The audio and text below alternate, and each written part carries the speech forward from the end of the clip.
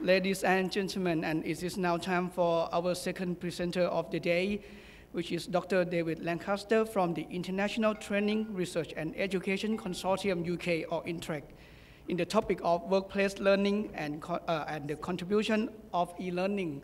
Please welcome Dr. Lancaster. Okay, Khop krap, Sawadee krap. I think many of you will not have come across INTRAC, International Training, Research and Education Consortium, previously. So I should perhaps briefly say who we are and what we do. INTRAC is a consortium of 6 British education and training organisations working on international projects. There are 2 universities, 2 vocational education colleges, and 2 private sector training companies. The 2 universities are Birmingham University and King's College London University, 2 vocational education colleges, one in the city of Manchester and one in the region of Warwickshire, and 2 private sector training companies, one in the city of York and one in the city of Sheffield, working on projects in many countries around the world in education and training. And my presentation today is based partly on the literature about workplace learning and e-learning, and partly on experience of our projects in various countries. I'm here today in the context of INTRAC, but particularly for the participants here from Thailand, it might be of interest to you that I've also recently, together with some colleagues from Thailand, established an organisation called Gap Year Thailand, which provides opportunities for young people to come to Thailand to assist in teaching English language in schools and universities in Thailand on a volunteer basis. I'm not here to speak in that context, but if any of you later in the day or tomorrow want to speak to me about that, I'd be very happy to do so. So, workplace learning and the contribution of e-learning. What is workplace learning? Well, I think that there are, in the literature and talking to different people, lots of different definitions of what do we mean by workplace learning. I'm taking here for today a very simple definition. Workplace learning as the acquisition of knowledge or skills by formal or informal means that occurs in the workplace, as opposed to skills acquisition outside the workplace, for example in classrooms. That's rather a narrow definition, and some people would have different definitions to that, and particularly the question about whether things like simulation count as workplace learning because they relate to work situations, or whether they don't count as workplace learning because they're not actually in the workplace. But that's the definition I'm working with today. Characteristics of workplace learning. It is a collaborative activity, usually involving both employers and employees, usually in jointly determining the content of the learning processes. It's consistent with and supports lifelong learning.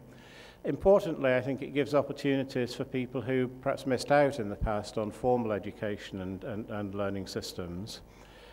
Should be based on training needs analysis, preferably not focused specifically on the short-term correction of job performance, but having rather longer-term and more strategic aspirations. And relevant, I would claim, for both technical skills and also for soft skills. And we've seen examples earlier in this conference of both of those. A report published about a year ago by the Asian Development Bank, a report on education and skills, strategies for accelerated development in Asia and Pacific, stated that generally in the Asian Development Bank's view, too much emphasis is placed in Asia on pre-employment and institutional-based training. The implication of that statement, you might agree with it or you might not agree with it, the implication of that statement, if too much emphasis is placed in pre-employment institution-based training in Asia, the implication that the Asian Development Bank are making is that too little emphasis is placed on workplace learning. I think that's changing. Workplace learning is becoming increasingly of interest, not only in Asia, but more broadly as well. In the context of this kind of organisation making that statement, the Asian Development Bank, whose main priority, top stated priority, is around poverty reduction, skills development, and with it workplace learning, can have quite a significant role in addressing poverty reduction. That's a major priority of governments and the international development banks. Skills development is important in raising productivity and incomes in the informal sector, and also giving the poor access to decent work. Now, our focus, I think, in this conference is rather more on the formal sector rather than the informal sector, but skills development, including activities that are work-related, can have a significant role, I think, in the informal sector, and particularly in addressing poverty reduction matters. Well, what is workplace learning? What are the sorts of things that might be included in workplace learning? And the point I'm wanting to make here is that I think that's very broad-ranging. We've had earlier in this conference, and I'm sure later to come in the conference, a wide range of examples. And I'm listing here a number of different examples. For example, a skilled worker guides a learner in carrying out particular activities. A worker is given a relatively simple task and then progressively moves to something more complex. A trainee works alongside an experienced worker. Sometimes in the UK we call that sitting with Nellie. I think Nellie must be responsible for quite a lot of training. So sitting with Nellie, or another phrase, a similar thing used in South Africa as a phrase and other places, over-the-shoulder learning, just being with somebody else who's a skilled worker and watching what they're doing. Or one or more workers might be identified as people to whom trainees, learners can go to for advice. A second of 3 pages of different examples of workplace learning. The organisation providing short training programs. Organisation, second here, providing information and communication events. Not necessarily primarily learning events, not necessarily primarily training events, but which have a learning component. Thirdly, employees are encouraged to learn from themselves through a variety of media, and that's a major focus of this conference. It's quite significantly, I think, particularly in some of the highly technological industries, suppliers of equipment providing training in how to use new equipment, new machinery. Employees learn informally through discussions with customers, with suppliers, with other external parties. Workers learn in a simulated environment. For example, chefs prepare meals to be served in training restaurants, or airline pilots working on a simulator. Are these really workplace learning or not? Some people would say simulation counts as workplace learning. Some people would say that's not really workplace learning, it's something a bit different. And finally, groups of people working together on addressing how to solve problems or improve processes, manufacturing processes, service sector processes, and so on, as parts of quality circles or other kind of approaches. So a broad range of examples, I think, of workplace learning. And the point I would make there, and you may agree with this or you may disagree with this, is that e-learning has a role to play in many of those different types of workplace learning, but not necessarily all. And that e-learning is one of a range of methods to be complemented by other methods in workplace learning. Well, the report I quoted earlier from the Asian Development Bank said there was too much emphasis on pre-employment training in Asia and an implication of too little emphasis on workplace learning. But I think there's quite a lot of evidence of an increasing interest and an increasing emphasis on workplace learning both in Asia and Europe and elsewhere. Why is that? Well, for a range of reasons, I think. Firstly, or not necessarily most importantly, but firstly listed here, need for organisations to be not simply like others.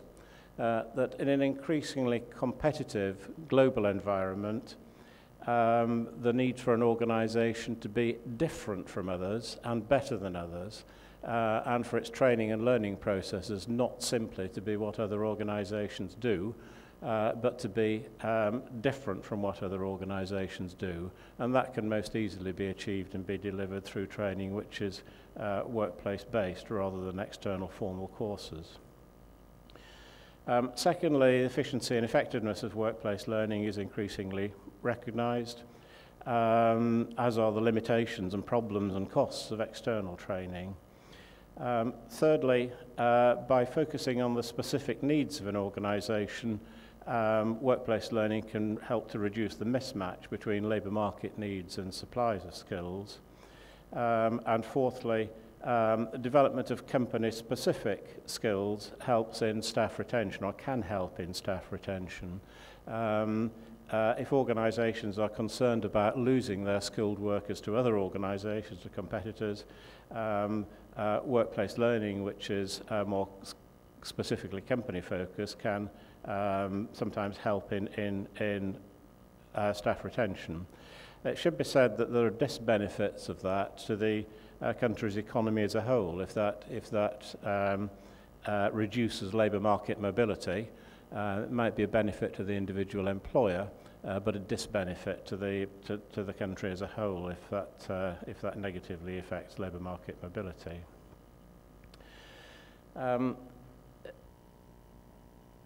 Interspersed in this presentation, I'm wanting to include quite a number of case examples, very briefly referenced.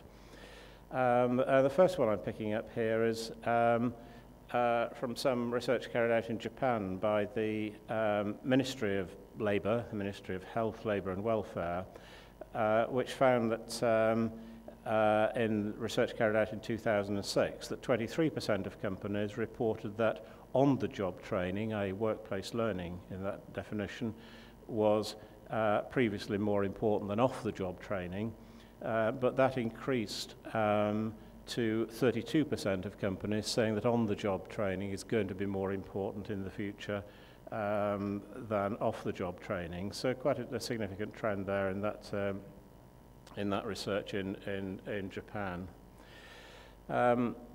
The second example I'm picking up is one you can look at and test out the effectiveness of workplace learning whilst you're here in Thailand. You will certainly have come across the 7-Eleven convenience shops in Thailand. There are, I'm not sure how many of them, I think 4,000. I'm not sure if I've got that number right or not, but certainly a very large number. In a geographically dispersed organisation like that, workplace learning is important. And in 7-Eleven, there's a formal programme of shop assistants being trained at the workplace, that is in the stores, in the convenience stores, on product knowledge, on customer service and so on. A bit on English language in some of the more tourist important areas of the country. And that training is provided by a mix of store managers, of trainers from the 7-Eleven training centres, and by some computer-based training delivered through the technology of the tills and the operating systems there. And the learning processes in 7-Eleven in Thailand are competence-based, using generic retail competences as the starting point, but those are specifically tailored for the 7-Eleven organisation. So for those of you who are visitors to Thailand, that's a means you can test out the effectiveness or not of workplace learning in a dispersed geographically And I would pick out benefits to three sorts of organisations. Benefits of workplace learning to the country, nationally, to the economy. Secondly, benefits to employers. And thirdly, benefits to individuals. And if I work fairly quickly through each of those in turn, firstly, benefits to the national economy. A range of benefits, I think. Workplace training is one of the mechanisms for upskilling the national workforce with employment-relevant skills, and clearly that's important. The learning-to-learn aspects of workplace learning develops flexibility, which is important in the current context of rapid economic change, rapid technological change. It's consistent with a global trend, including a trend in Asia, I think, of moving training progressively away from the supply side, from providers of training, and more to the demand side, to employers and employees. And for those skills which are generic and transferable, that can assist in labour mobility across economic sectors and geographically, but only for those skills which are generic and transferable. So a range of benefits of workplace learning to national economies. Moving quickly through a few examples of that. Many of national schemes involving and supporting workplace learning operate on some kind of levy grant system, like the Skills Development Fund in Singapore, where companies pay a levy as part of their payroll, and when they provide the training, they can recover those costs. The German dual system is a well-known example of training with an important workplace emphasis. Perhaps less well-known, but I think very interesting, is the somewhat equivalent apprenticeship program in Finland, which is a strongly competence-based program with a strong workplace element. And a recent scheme in the UK, Learn Direct program, has been developing learning materials, particularly e-learning materials, which are employment relevant. Some of those are generic areas in literacy and numeracy and so on. Some of them are in social skills such as team working, and some are in sector-specific training and learning materials for particular sectors such as manufacturing, such as retailing and so on.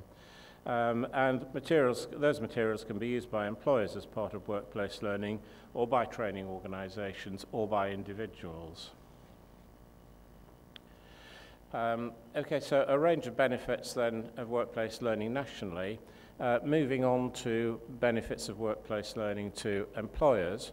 Again, a range of examples of benefits of workplace learning to employers.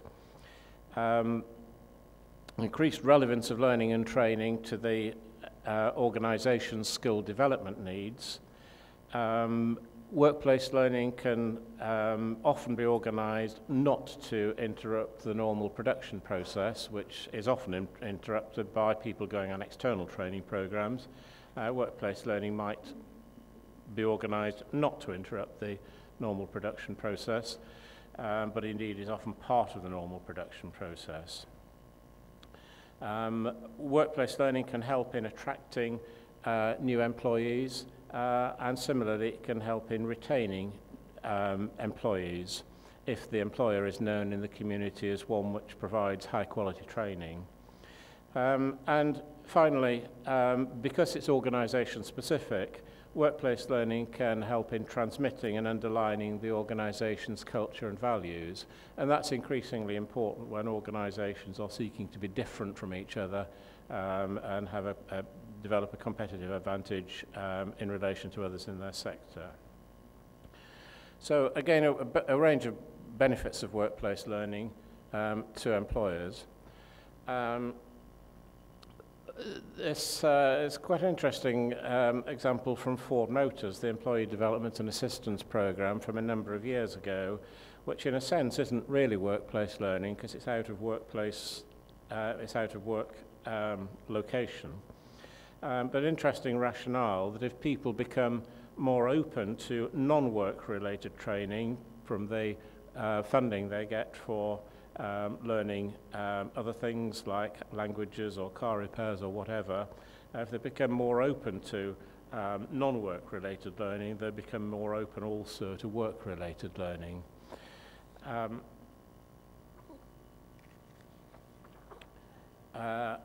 And a number of companies at least, perhaps not many companies, as part of their corporate social responsibility agenda, might make their training and learning facilities open to not just the employees of the company, but to a range of other organisations as well, as in these couple of examples from the Philippines.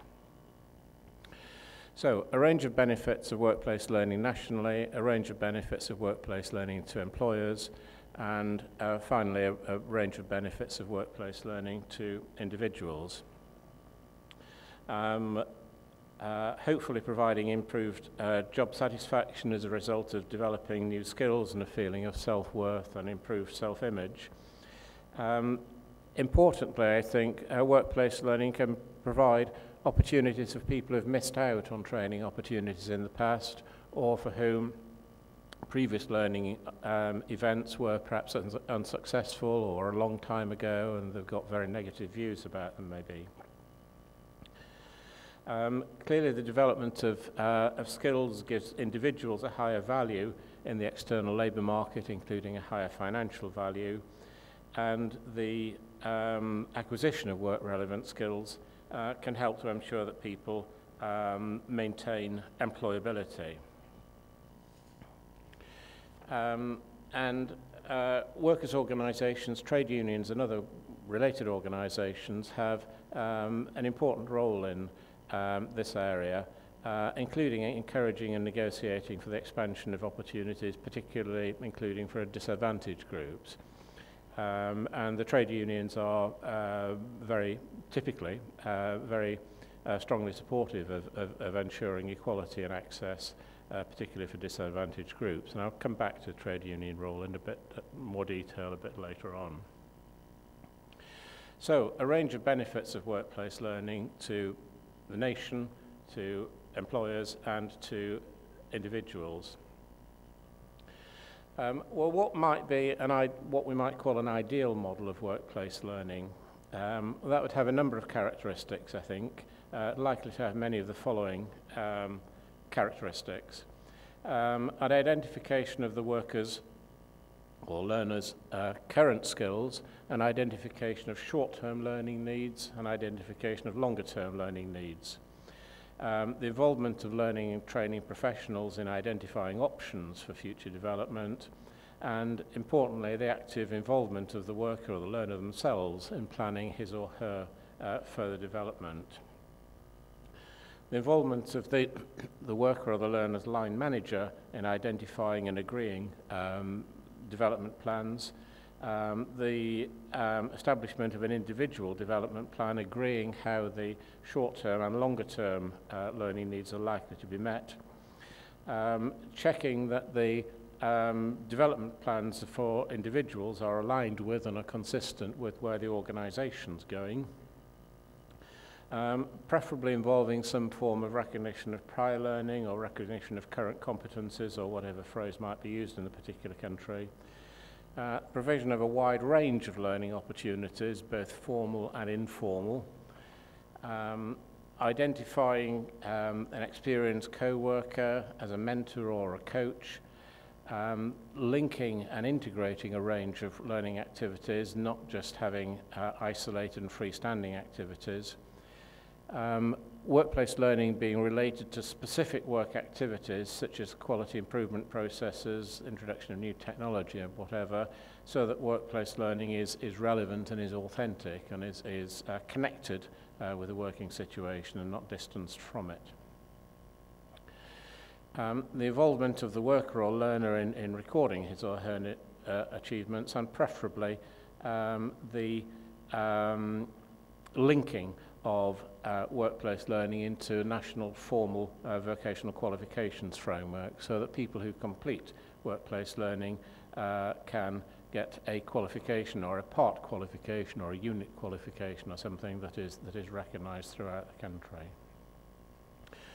So an ideal model of workplace learning is likely to have quite a number of those characteristics, I think. Perhaps not all of them in every case, but quite a number of them. And organisations which have been successful in implementing workplace learning seem to have a number of characteristics. Firstly, the organisation is committed to training and workplace learning, and that training is part of the company's strategy and business plan. Learning opportunities are consciously constructed, a mix of both formal and informal, on-the-job and off-the-job workplace learning activities, assessment carried out at the workplace, recognition of needs, for example, of language and literacy and numeracy of the workplace. A good system of record keeping, a process of recognition of prior learning, the involvement of co-workers, supervisors or whoever as coaches and mentors, that learning is valued by the organisation, and there's a focus not just on learning particular skills and particular technologies and so on, but a focus on also more broadly on learning to learn. Well, if those are some of the characteristics of workplace learning and organisations that are successful in workplace learning, where does e-learning fit into all this picture? Well, e-learning is of relevance because of quite a number of things, I think, not in priority order, but just a range of features, partly because it can provide just-in-time learning, rather than learning which takes place a long time before it might be needed, and you hope that the learner hasn't forgotten it by the time it's needed. It can deliver small elements, small chunks of learning.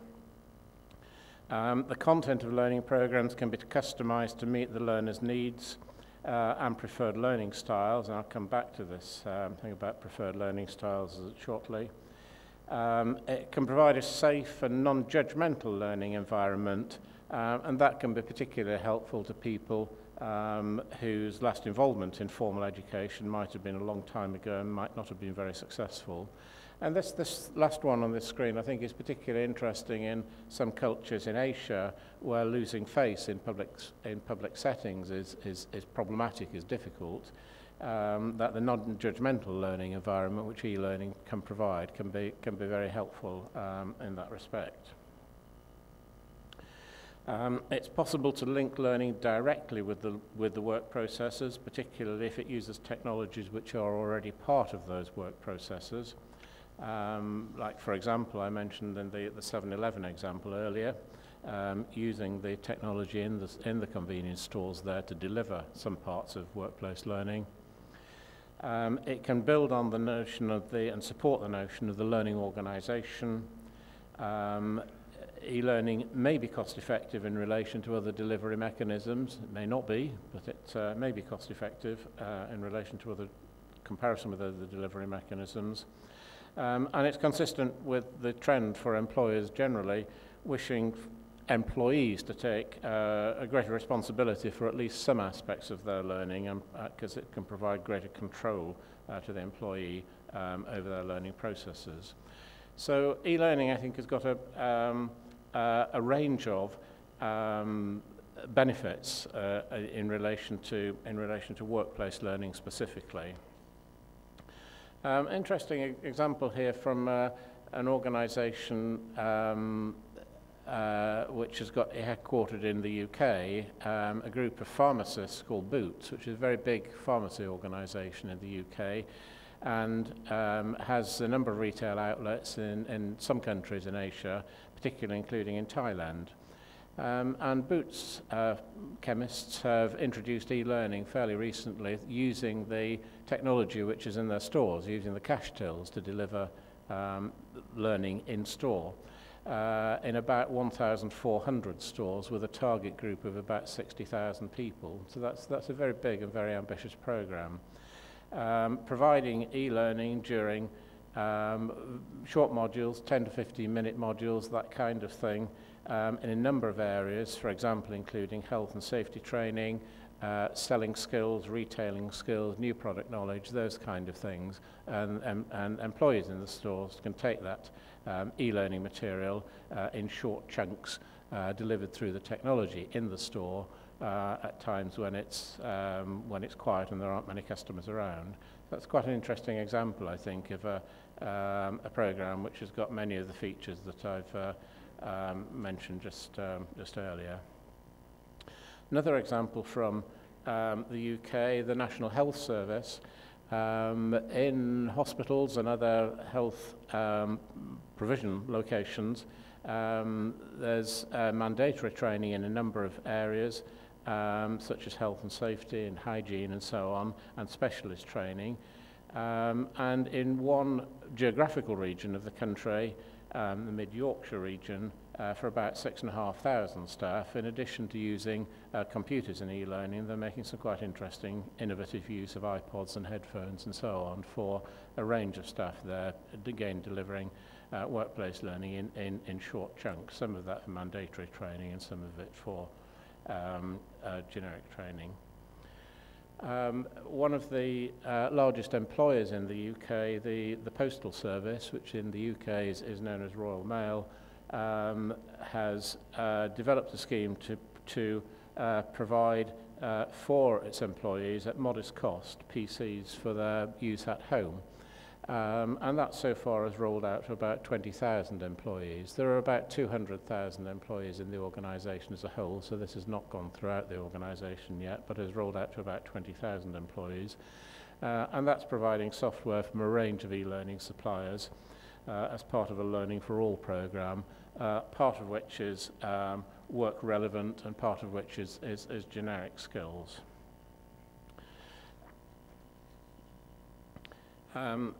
Another example from the UK, the government has recently, well in the last few years, set up what is called a trade union learning fund to encourage the trade unions to become, and support the trade unions to become more directly involved in workplace learning.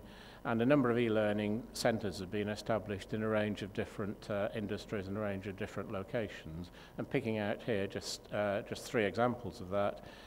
For example, in fire stations, in conjunction with the fire brigades, trade unions, in an ice cream factory, or a range of ice cream factories in conjunction with a general trade union, and in various bus depots in conjunction with the Transport Workers Union. So this is something where government is channeling funds through the trade unions for encouraging workplace learning of workers.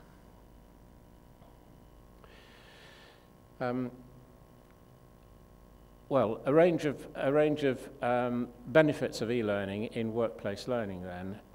What might be needed? What are the issues in relation to successful implementation of e-learning in the workplace? Well, one bit of bad news for the e-learning community from a fairly recent survey. This is a UK survey. It might or might not be representative in other countries. But the main professional institute for personnel and development reported last year that although 57% of organisations use e-learning, only 7% found that e-learning is the most effective learning process. So it's a bit of bad news, I think, for the e-learning community. However, in the equivalent survey, which happens every year, in the equivalent survey of 2002, 6 years previously, respondents were very wary about the financial costs of e-learning and saying, more than half of them saying that e-learning involves the possibility of wasting a lot of money. But more recently, that view is less strongly represented, and that figure had fallen from 54% to 38%. So a bit of good news for the e-learning community, I think, from that survey.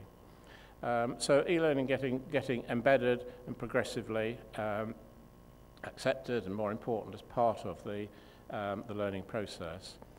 And I think a number of you will be familiar with this hype cycle model of the uptake of new technologies. This 5-stage hype cycle model by the Gartner group. A technology trigger as a starting point, a peak of inflated expectations, followed by